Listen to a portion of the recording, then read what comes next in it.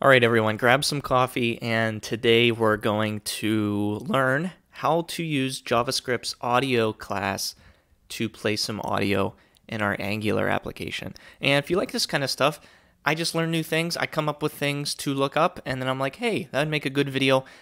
Maybe it's something I look up at work, or maybe it's something I just think about on my own, and I'll make a video about that. And if you like this kind of stuff of me just learning and then sharing it with you as I learn, don't forget to hit subscribe. You guys have been really killing it with subscribers recently and views, and I truly do appreciate it. I just want to show you, this is Social Blade. It's just a way for people to look up YouTube stats. In the last 20 or 30 days, rather, we've been up almost 30% in both subscribers and views. Subscribers actually close to 40%. I really do appreciate that, and my big goal, you might know if you've heard me say this in a few videos back, is 1,000 subs. And then also in the future, I want to talk about some Angular materials, which is like the bootstrap of Angular. They're predefined objects in Angular and components that you can use, so you don't have to create this really good looking table. It's kind of like Bootstrap, where they already have that done for you and done the heavy lifting. So if that sounds good, hit subscribe and look forward to that. And today we're going to talk about something that we did similarly in WPF. It was this video right here, how to play sound in WPF. When we do something, some kind of event, we'll fire that off. That's what we're going to do in Angular. And I did something very similar. I took a wave file from this website, wavesource.com, and I took a piece from the Alien movie. By the way, if you haven't seen Alien, the original, I don't know if they remade it or not, to be honest with you, but the original was very good, and I recommend you watching that. And this is just our basic demo app where I haven't really been making anything that we'd put on the actual internet. It's just been something for me to test. And so far we've talked about how do we run the hover event when we listen for certain keys to be pressed. So if I press enter, here comes the pug picture. If I press H, it'll hide it. And today we're going to play that sound. So what I did, I downloaded that WAV file and I put it in this assets directory right here in our source directory.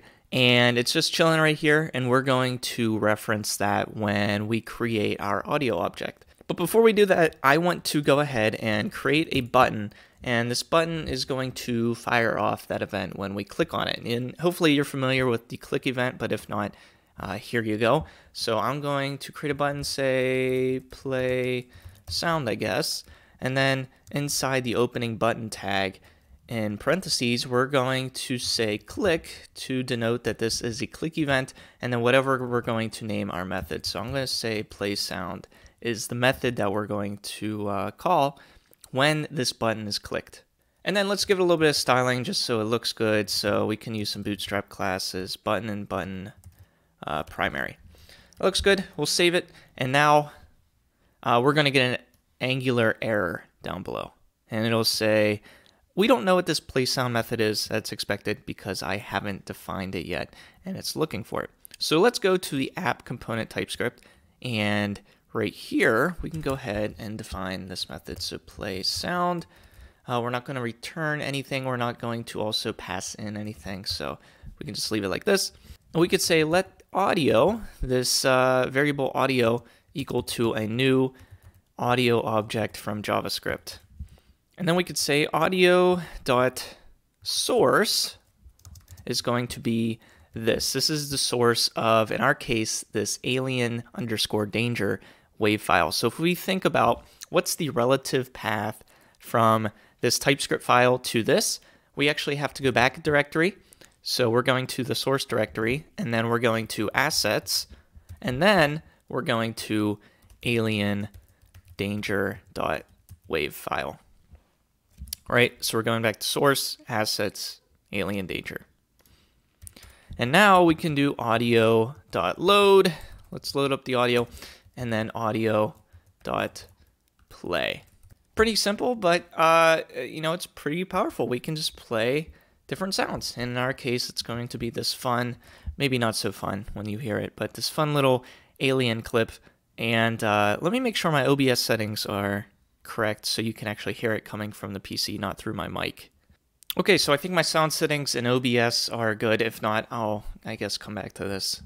But here's the play sound button, and listen for when I click on this, what happens? Danger. The emergency destruct system is now activated. Okay, so hopefully you heard that. Today we just went over how to play some audio when clicking a button in Angular. And of course, like most things, it doesn't have to be just clicking. It can be even the hover. Maybe after I hover, you can get a woof sound. So the dog will woof when he pops up or something. I don't know.